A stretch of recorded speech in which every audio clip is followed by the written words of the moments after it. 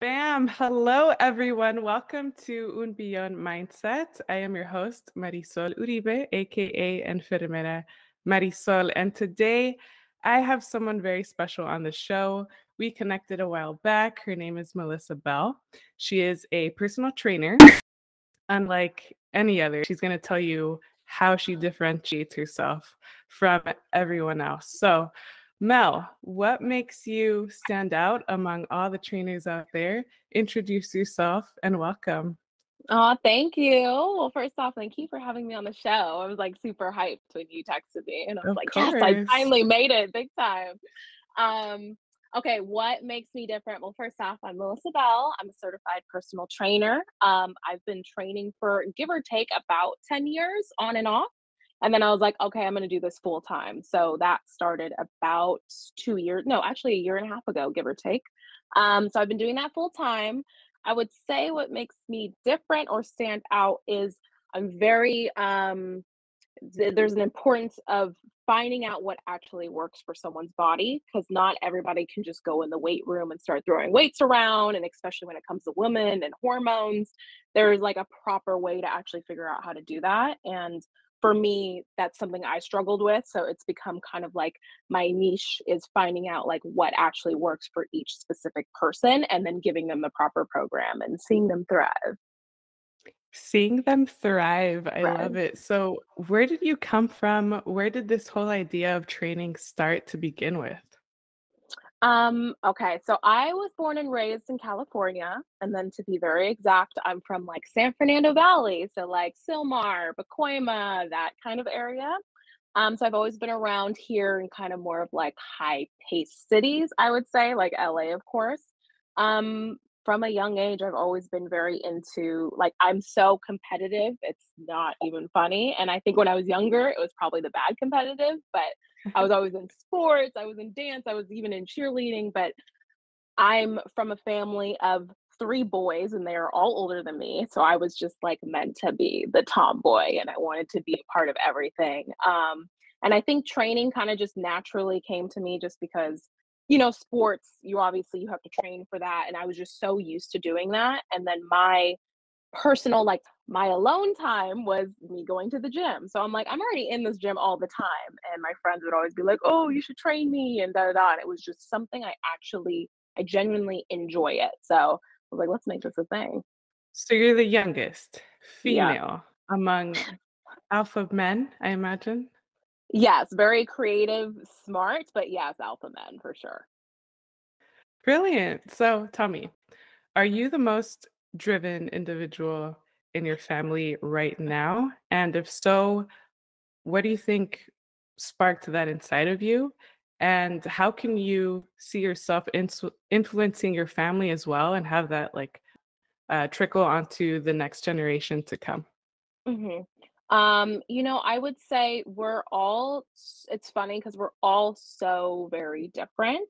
And I will say, like, my brothers are more, I would say, in the artistic field. Like, one is he can write novels. The other one is literally an artist. So he will actually draw portraits and he could draw anything you could ever imagine. And then the third one is computer coding and engineering kind of mind. So we're so different.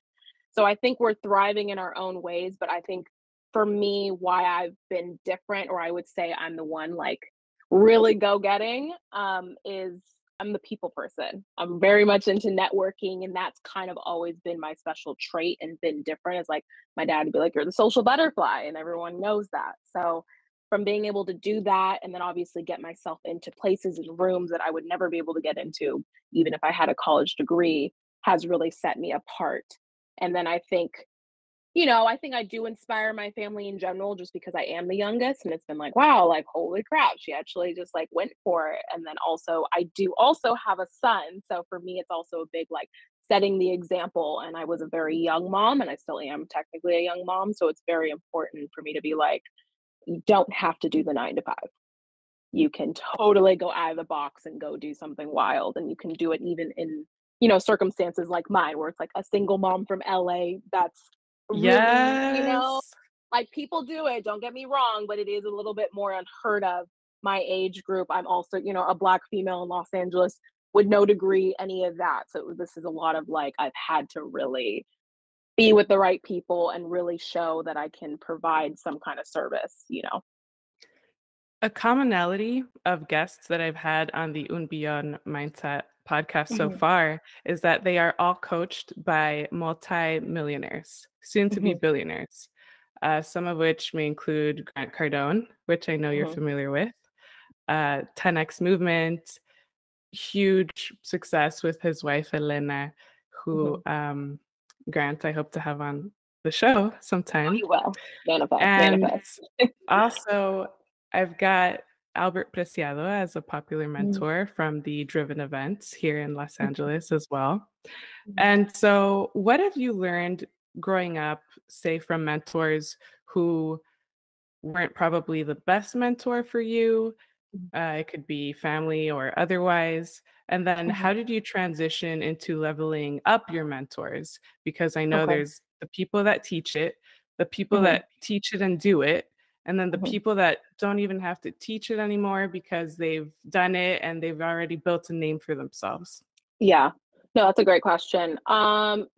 Interestingly enough, I think when I was younger, just based off, because when I was younger, like, yes, I went to school, but I was such a troublemaker that, let's just be real, I did not finish the entirety of school. I wasn't really around those kinds of people. So, mentorship, I was in the wrong group. I was in the wrong crowd, just wanted to cause trouble, that kind of. So that was my mentorship when I was much younger, very, very early teens. So going from that, where I didn't really actually have a mentor, I would say, really didn't have one, kind of switched into like, okay, I started working, and maybe the guy who owned the business I was working for. Like, for example, I used to manage a gym in Hollywood, and it was a CrossFit gym. And the guy, he was a successful business owner, and I was also his personal assistant. So at that time, it was kind of like, okay, this is my mentor. And he had been in the military for 20 plus years. So it was really like a guy who was like, get it done. I don't care how you do it, but get it done. And that was the mindset. So I think that was my first, like, oh, wow, okay, I kind of have someone to look to and go, you know what I mean? Like, what's the successful action of how to do something, hard. So, Good example, for sure. yeah. I mean, So I military think background, they train their men top tier, right? absolutely, and especially, like, Marines, and he was just like, no playing around, no crying, there's no emotion. So I think that, like, it was funny, I was just talking to someone about him because he has been such a big, I would say, mentor in my life, because also, I'm a female, there's emotions that come with that, and especially growing up, and I'm a single mom, you know what I mean? I dealt with a lot of things that should have been very emotional, but it was like, I still have to work. I got to get money. I got to, provide and still thrive for success. And he really taught me how to, like, put those emotions aside and really put either anger or sadness into production. And Right. that's been a very successful thing for me. And then I think the last of your question is definitely now, like, I really look up to people like Grant Cardone. I'm a huge, like, 10X life and things like that. So anyone who really has that mindset, which is really just like step out of the box and do whatever you got to do necessary to get it done, I'm like, that's definitely who I look up to. That's my girl, and that's why we get along so well. Mel I is one of know. those people who, if you disconnect from talking to someone and then you reconnect, it's like you pick up where you left off. Right. And we challenge each other with questions, right? Mhm. To keep on thinking bigger and getting into that proximity, right? Whether Right. it's your next goal, your next milestone. And speaking of goals, where do you see yourself, say, a year from now around this time, November? Okay, so from a year from now. Okay, let's see. I have a lot. So there's one, I can't say details, which is an exciting thing, exciting problem to have, but I do plan on being, let's just say, like, we'll say on the screen, on the big screen. So that's where I'm going right now, which I'm very excited about, because as much as I will still be doing in-person training for personal training for clients, and obviously online training, but it's going to be a different kind of clientele, which is very exciting. Also, I will also be launching my, like, personally made fitness app. So that's really exciting because I kind of got to go through, like, I kind of got to troubleshoot existing ones and figure that out. And I actually have my brother who's on my team because he does coding. So that worked out really well. So we're Perfect. building this beautiful fitness app that kind of like includes everything. I got to survey lots of people who were like, "Oh, I love this fitness app, but it doesn't have this or this or this." And I kind of got to combine everything. So we're making something that's like, yes, it's a fitness app, but it's also never been done before, and it can be integrated with a lot of things. So those are the two big things. Mel, that was in my mind when you were describing your brothers. How can Right. we turn our me thinking to Yeah. we thinking, Yeah. right? So it's about pooling all these strong suits from everybody and Mhm. collaborating and seeing how we can all grow together, Yeah, no, right? So, exactly. So, and that's funny because literally it was like the app came up and I was like, okay, cool. There's me doing the thing. And then my brother's gonna code, and then my other brother does copywriting for it. And then the other brother is actually the artistic side of it. So it was like, how do you take the Bell family and just make it into like a monstrosity empire? And so that's gonna be our first project. But there's more to oh, I'm come. so excited. That's so Yeah, perfect. You yeah. guys, everyone who I bring on the show is either making it or about to make it to that un billón. So Beyond, oh, I'm keep yeah. listening on. So, what does having an un billón mindset mean to you? Kind of what I said earlier, which is like doing whatever you got to do necessary. It's doing the work that no one would even think like they don't want to do. You know what I mean? It's working those outrageous hours. It's waking up at 3 in the morning and going to train clients and getting, being able to see 17 clients. And sometimes that means 17-hour days. It is almost doing everything opposite of what the average person does or what we're obviously taught in school to do. And I've just kind of been able to see that, like, okay, here's people who maybe they are successful, don't get me wrong. And of course, they have families and they have houses and things like that. But when you always kind of ask them, like, what was your purpose or like, what would you want to do? It's never what they're actually doing right now. And so for me, it was like, okay, I don't want to do that. And then being connected with people like you and, you know what I mean? Looking up to people like Grant Cardone, it's like the mindset is quit whining and get it done and lay it down. And you need to stay on target. And that's really like your own personal, ethics of keeping yourself on track. So I think it's a lot of things, but really it's just kind of like get it done no matter You, what, really. you said a couple things that I want to stress on. Number Mhm. one, the fact that you see clients at 3, 4, 5 a.m. and That your part, day yeah. doesn't finish until like way hours of the day. That just goes to show that grind, that determination, that doing things that other people would say is maybe out of the ordinary, right? Right. That they may not want to do, right? Yeah. But you see that as a temporary thing, whereas now you already crafted this future where you Mhm. don't have to do that anymore. But it's Right. something that had to happen so that say you could raise money, you can be more established with testimonials, Mhm. whatever it is, right? But you have to do what others are not willing to do. But it's not Yeah. necessarily like we don't have to do that comparison thing. Like just Yeah. because Mel's doing that doesn't mean that you need to do that. It's more of if it meets your goals, if it suits your Right. needs. So Mel has seen that as a sacrifice, but a temporary one to then transform into something greater, right? And you're involving your family now, which is fantastic. And another point you mentioned, besides that grit and work ethic that I wanted to honor, you also mentioned about how someone may not necessarily have that same mindset, right? Maybe their Mhm. upbringing was different, and how people paint their story on social media isn't necessarily the real one at home. And Mhm. say when you are asked, "Hey, are you doing what you want to do for a living?" and people say no, that's your opportunity to really reassess your whole life structure. Look into the life of someone else and take the good, but also remember that there's some bad. There's some bad days, Yep. there's some bad moments, but that doesn't define you. That's just temporary. And so hopefully these tools equip you to adjust your mindset. And what would you say, Mel, to those single moms out there who put up their kids as an excuse? Ooh, okay, I'm not gonna rattle any feathers, but I think it depends. It's one of those things that it's so easy to do that. And it's like, obviously, I can understand, I can see where that person's come from, where they're, oh, I can't do that because I have a baby, or like, oh, I can't make that meeting. And they just automatically say no. But it's one of those, like, unless you figure it out, which there's plenty of, here's the number one rule for me: there is always a solution. I don't care how it might be wild, it might be so out of the ordinary, but there's always a solution. So, you know what I mean? There's days where it's like my son was what, maybe 6 months old, and it's like I have to be at work, or I have to do this. And it was like I had to come up with some crazy solutions, but I got it done just because it had to get done.